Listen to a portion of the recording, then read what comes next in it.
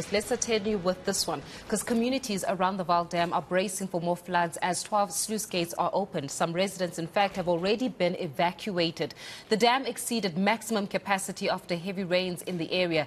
eNCA's Manqoba Mchunu is monitoring the situation on the ground and joins us now.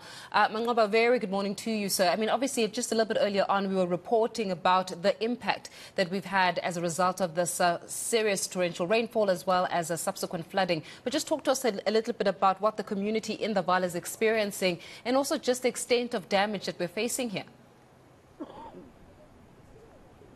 Well, certainly, Faith, we're seeing, the impact of the flooding that happened here yesterday. I'm just going to step out of shot, Faith, and just show you what's happening just behind me here. This is one of the roads here in the Vaal area that has been destroyed. It has been washed away by the flood waters, the gushing flood waters that we saw here yesterday. We understand that the bridge here has, been washed away, and structures or parts of it have actually collapsed, as you can see here. Also on the sides, these are just some of the palisades from the roads that were also swept away by that current. It was a strong current, Faith, that we saw here. And in fact, we were here on the ground when the water started to increase rapidly. I think it was just a matter of minutes, Faith, when we were knee deep in the water, and then the next thing, the current had just increased and it was heavy. People had to be evacuated. There was a lot of panic on the ground. There was a lot of anxiety on the ground. There were people that had gone to the shops and they couldn't even come back to their own houses because of the flooding that happened here in this community. And of course, many of them had to evacuate their homes. They had to try and find alternative accommodation, but we also saw houses being submerged, Faith, in the water itself. I think yesterday I counted about 8 houses that I just saw in this stretch of a river, which is the Richspruit River, which connects to the Vaal River. It's one of the tributaries that connects with the Vaal River. And I can tell you, Faith, that it was utter scenes of devastation. And that is what we're seeing here, the impact and the aftermath of the flooding that occurred here. Many of the community members that we saw yesterday here were outside trying to assist those that were trying to salvage their belongings, that were trying to take some of their furniture out of the houses. But many others had to be rescued. We saw that dramatic rescue that took place here yesterday, where a woman was rescued out of a container which she had been seeking refuge in because of the rising flood waters. A helicopter from the police had to come and divers had to assist as far as that is concerned. But also there were other people, a family that was also rescued from their house. We also heard reports of a driver that was rescued from a car. So that just gives you a sense of how bad the situation is. Of course, things are much calmer today. The water is much lower today, but of course the worst is not yet over. We know those sluice gates are still open, 12 of them at the Vaal Dam. But I just want to bring in one of the gentlemen here from the Vaal Reaction Unit. He has been here throughout the night. He was here even yesterday, just assisting with people that had been trying to salvage their belongings. He was also here to ensure that the stretch of road is closed and motorists don't come to this stretch of road. If I can just get you, yeah, thank you very much. Yeah, just explain to us, I mean, the devastation that we're seeing here this morning. If I can ask you to stand this side, please, sir. The devastation that we're seeing here, how bad is the situation? The situation is really bad. There's a lot of houses that's been damaged. The water came down. It was merely 15 minutes and then the water was onto the houses, in the houses. The bridge, it held up to around about half an hour and then the bridge collapsed. The water took it away. We were standing here because there's a lot of people you can't see really in the rain and stuff, so we had to block off the road. But it's not really from our guys. There was a lot. It's most the community and everybody standing together to help each other, and that we thank everybody to not sitting in their homes and stuff and come and help, because like we know there's not much resources to come and help. So yeah, we're here to help. We just want to know if they can make a plan to fix the bridge here, because this bridge is very busy here. It's a road between two places, and yeah, it needs to be fixed, and it needs to be fixed properly, and it needs to be done in my accordance very urgently. You were here on the ground yesterday. In fact, I think we left you here on the ground. You were active on the ground. You were helping as far as evacuations are concerned. How many people have been affected, according to your knowledge? People that have been displaced, people that have had to move out or be evacuated out of their homes?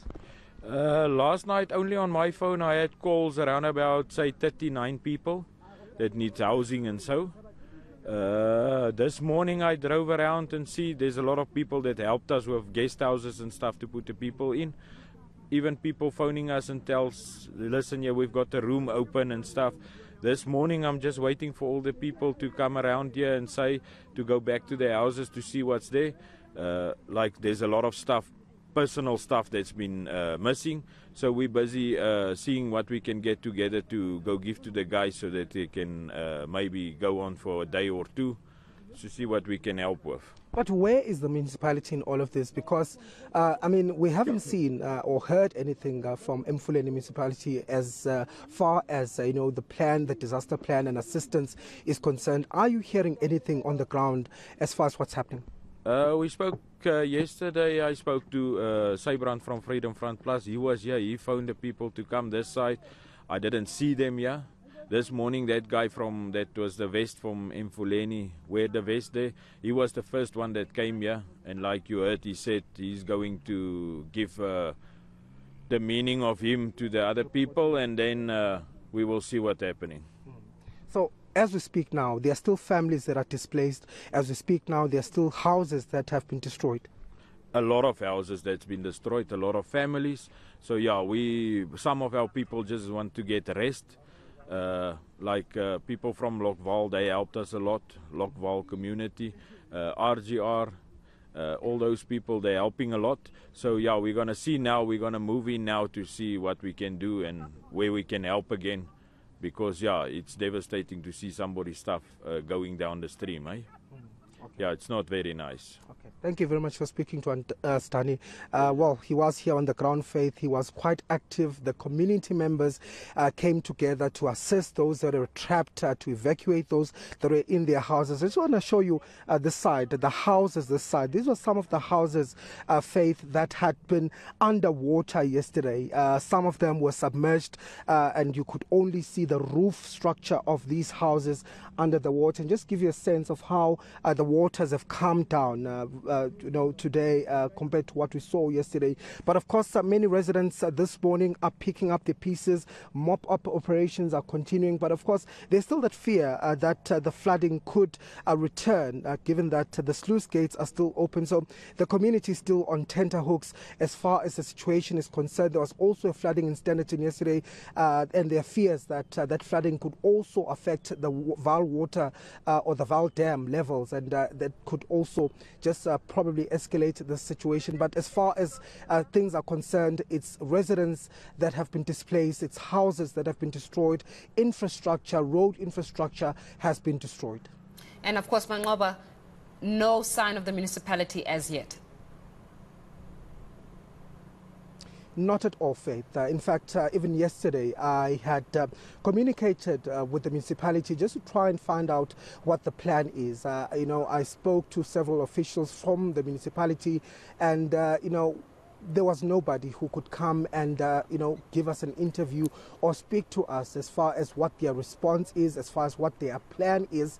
But we know that Rand Water has been giving some of those notices, warning people in some of the areas. So they were posting on social media, and that's how many of the people were then evacuated. But as far as the municipality is concerned, the only official we've seen from Mfuleni municipality is one of the officials from the traffic department who was coming here this morning to assess the situation. We've sent countless messages to the municipality, but we haven't had anybody on the ground to come and assist. And when you speak to many of these community members, they'll tell you that there hasn't been any communication that they've received from Mfuleni municipality as far as evacuations are concerned, and as far as places where those that have been displaced are going to be accommodated. So it doesn't seem like there have been much here on the ground. We've been seeing a lot of community community members that are here, some of the groups, including security groups that have been assisting here on the ground. But I can tell you that the municipality has not been seen. In fact, even the Department of Water and Sanitation have also been sending warnings to community members. They've said that they've activated their flood preparedness plan due to the fact that the Vaal Dam had reached its capacity. They issued warnings to communities around the Vaal, more especially those who are stationed next to the flood waters or the Vaal River and other tributaries, so to speak. And they're also saying that they're expecting this flooding. Of course, they are hoping that infrastructure could be protected. But this just gives you a sense, Faith, of just how violent and how volatile the situation was yesterday. The destruction that we're seeing here this morning tells a tale of just how bad that flood was yesterday. Sure. But of course, the municipality still not here on the ground. I definitely hear you on that one. Manqoba Mchunu, much appreciated as always for that report, just giving us the latest on the impact of those floods in the Vaal. It's quite shameful actually to see that nothing yet from the municipality, the local municipality, at a time when actually communities need them.